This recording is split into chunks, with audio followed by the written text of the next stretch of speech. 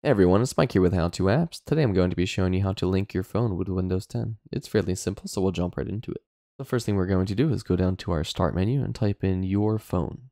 We will choose the first option that appears, and now you'll see the instruction screen will come up. It will tell you you can use your Android device with your PC, and we will press Get Started.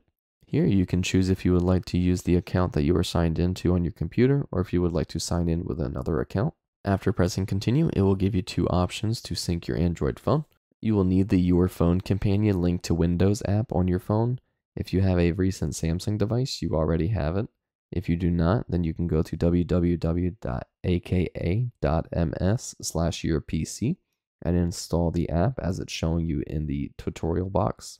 Once you have the app on your phone, you will check off the I have your phone companion link to Windows app ready and press pair with QR code. Once the QR code comes up, you will scan it with your phone inside the companion app. And then on your phone, you will see it ask you to give permissions to things such as text messages, contacts, calls, and photos. After giving permissions to those items on your phone, you will see on your computer that you are all set and you can press continue.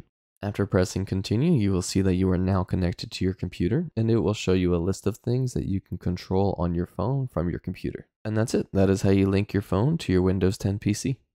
If this video helped you out, don't forget to hit the like button below, leave a comment, and subscribe for more videos.